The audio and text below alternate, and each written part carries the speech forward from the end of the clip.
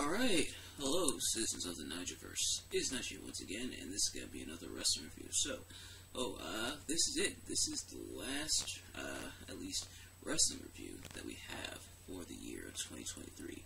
And what a year it's been for 2023 wrestling reviews. And I wasn't sure what to end the year off on, but I decided, you know what, I haven't done enough TNA reviews. Let's sneak in one last one before the year's over, and thankfully I picked a really good one on it's time to look at what happens when the Samoan submission machine, Samoa Joe, meets up with not just Kurt Angle, but Perk Angle. Well, I'm of course talking about Lockdown 2008, as Kurt Angle defends the TNA World Championship against Samoa Joe.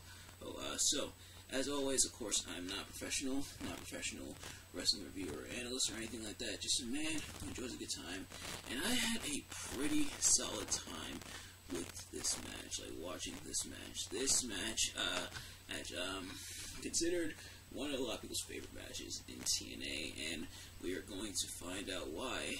Plus, like, the concept of this match, and by concept I mean what they're able to do in this match, is something that a match this year, like this year, present year 2023, tried and failed to do. And if you've seen the match, you probably know exactly what match I am talking about. But obviously, we'll get into that. So, without further ado, let's get right into it. So, starting with what I love. For starters, it was pretty funny, and I'm pulling up the article on it so I can have it for reference into here. But right off the bat, one of the funny things immediately is not even the match itself, but in the beginning when they're doing the intros, Kurt Angle sees Karen Angle. This is before she became Karen Jarrett, before she got married to Jeff Jarrett and everything. Just chilling at ringside to support her husband. And Kurt Angle pretty much gives her the Christian Cage treatment. And what he did too is, or that one episode of Dynamite, or not Dynamite, but Collision, where he's like, nope, you scared to get her out of here. It does play into the match because, if I'm not mistaken, the build up to this is that Kurt Angle's very laser focused, wants to take down Samoa Joe, can't have any distractions. So, Karen, yep, you gotta go. Bye, Karen. And not too happy. She's not too happy about it. But then we get into the match proper, and really fantastic match. The thing is, both these guys, these definitely match in intensity, and it makes for a fun match. It has the cage surrounding it, and this match goes kind of the MMA style, but still able to keep things exciting, in which is what I get the feeling that this match, what this match accomplished, is what Ronda Rousey versus Shayna Baszler both should have been and wanted to be, because the thing is, they have the cage, and Kurt Angle's even dressed up very MMA-like. He's got like the shorts, first he's got like the wrist tape, and he's got like the ankle tape. Meanwhile, Samoa Joe does, of course, he usually has the wrist tape, but dressed in his regular gear. But Kurt Angle, no singlet this time. And the shorts and the tape and everything. And so wanting to go that style, and there's a lot of strikes and grapples and holds and submissions, but they make it look really good, and there is an intensity about it. And like I said, it's what Ronda Rousey for Shayna Baszler should have been, could have been, and I can definitely tell wanted to be. So why did that match go? Why did that match go horribly wrong? But then this match, Angle and Joe go right. Well, for starters, people liked both Kurt Angle and Samoa Joe. Shoot, I forgot to take the top off. But both people liked both Kurt Angle and Samoa Joe. So that definitely helped. Although people do like Shayna Baszler, Ronda Rousey. But nevertheless, that's a lot of people like them, so they were definitely electric for them. But like I said, going back to that intensity, that's really the name of the game here when it comes to the match, is the intensity of them going after each other, really fighting, really giving it that big fight feel, and it's the main event, so it should have that big fight feel. That's for the World Championship, and I believe this is the match where the stipulation was if Samoa Joe didn't win the match, he would retire. Or I believe it was this match. I could be totally wrong about that, but yeah. So, yeah. So I'm looking at the article here, and yeah, this is the match where Samoa Joe lost.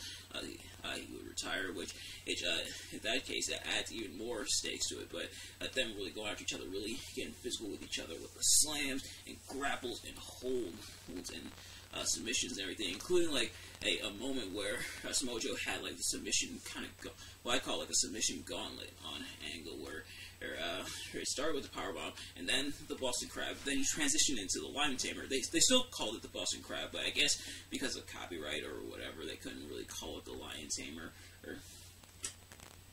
Of course, this was 08, so Jericho was back in WWE at this time, so I guess it makes sense why. But pretty much transitioning to the Lion Tamer. Then the STF, which Samoa Joe has a very beautiful STF, of course. Then Angle getting his ankle lock in, and then Samoa Joe countering that into the sleeper hold, aka the Coquina Clutch. So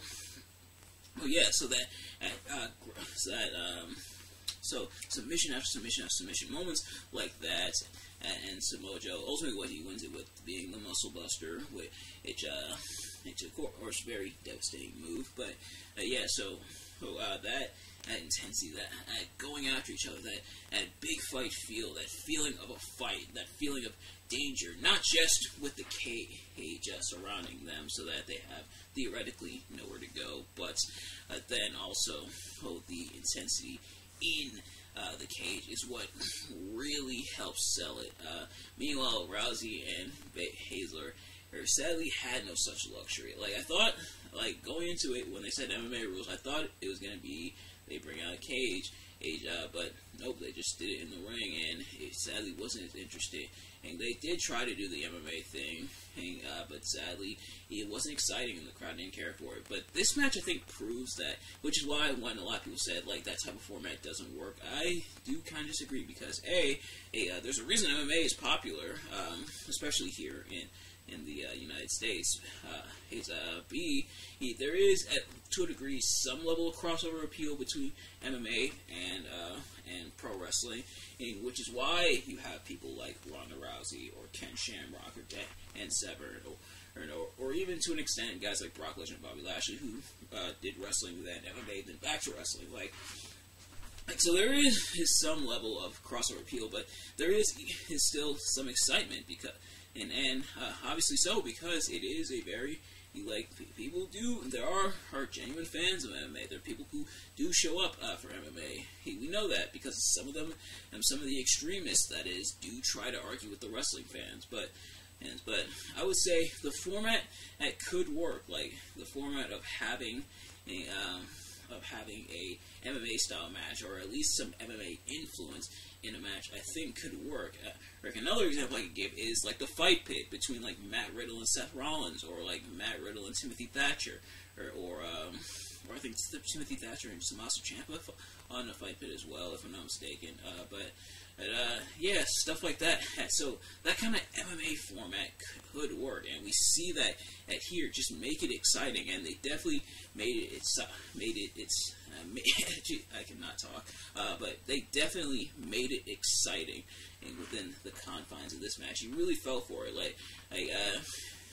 Angle got his stuff in, Samoa Joe got his stuff in, and one and didn't really get too much more in on the other, at least from what I was able to tell. Both were relatively evenly matched, and both looked really strong going after each other. And the moment where Samoa Joe wins is a pretty awesome moment, especially the fact that he doesn't have to retire. So I think the match type could work. You just got to make it interesting. And Samoa Joe and Kurt Angle definitely made it interesting.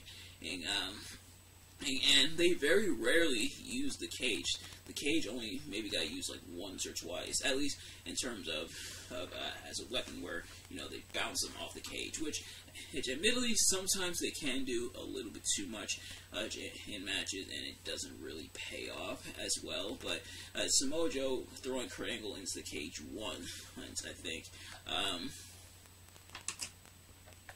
really helped elevate that, and it was more about what was inside the ring, more about the action between the two, as opposed to having to use the cage as like a crutch. Like, the cage wasn't a crutch. The cage was just an addition, but it was really about what was inside the ring, and I think that allows it to work. Or maybe Ronda Rousey, Shayna Baszler just needed a cage. Maybe that's the segue, because I just realized, like, the fight pit and everything, and all cage-like structures. So I guess it works there. Maybe that's the missing ingredient. Maybe that's the secret ingredient. It just needed a cage. But this shows you can have that type of match, and really it wasn't fully billed as an MMA type match, which I think also helps elevate it to where they're not completely confined to that, where they were able to use wrestling moves and stuff as well. And they did use moves like, obviously, the aforementioned Muscle Buster and the power bomb and the transition or the angle slam. We saw a couple of those from Kurt Angle. So I think those can work in that regard. Or, like, if it's not fully constrained to you just have to do MMA stuff, I think it also works on that front. But otherwise, yeah. So I think it can be pulled off. You just gotta make it interesting. And really, that's any match, but especially an MMA match. So I don't think I fully co-signed with it being doomed to fail, a Rousey versus Baszler match, at least with an MMA backing. Maybe that's just me. Let me know what you guys think. If I did have to find some things to nitpick about the match, why was there counts and rope breaks, and you have to break the hold in a cage match? Like that never made sense to me. It's not the first time. It wasn't the last time. But like, theoretically, cage match should be no disqualification, and you're not gonna have a disqualification or like a stoppage or like a call off the match in a cage. They've tried and they failed at it, but you're theoretically not gonna have that in a cage match. It's a cage match. Like it's a six-sided cage match, but yeah, you're theoretically not going to have that, and it does add to some spots though, such as like when Kurt Angle grabbed the referee's shirt for leverage to try to get to the ropes to force a break. But why is that break being forced? It's supposed to be a cage match. It's not supposed to be disqualification. It's a cage match. It's a cage match. Like I said, not the first, not the last where those such rules have been enforced. But yeah, it's really weird. And admittedly, this will kind of contradict a point I made earlier, but them not using the cage. Like, on one hand, it is good restraint not using the cage for a lot spot and not over relying on it. But on the other hand, that does mean that theoretically this match probably didn't really. You could almost say it didn't need the cage. Or so, like, you could just have the match in the regular ring, and the cage wasn't fully necessary, as it didn't add to too many spots. Like, it only added, like, the cage itself only added to one or two spots, but otherwise it wasn't really super necessary. But otherwise, those are just more so kind of nitpicks. Still a really solid match. So go check out the match. It's in full on YouTube. And man, when it comes to YouTube, I am definitely lucking out when it comes to reviewing TNA matches. But I know when it comes to certain matches, if I want to look at them on TNA, my luck may not run out. But yeah, definitely go check this match out. I definitely do recommend it. But nevertheless, thank you all so much for watching. I hope you enjoyed. If you did, please do me a favor. Like, comment, subscribe, share with your friends, turn on post notifications so you know every time I upload a video so you can see soon as it drops. Let me know in the comments below your thoughts on the match and my review. Did you like to select the match? Did you like to select my review of the match? Let me know. But thank you all so much for watching, and I'll see you guys later. Peace.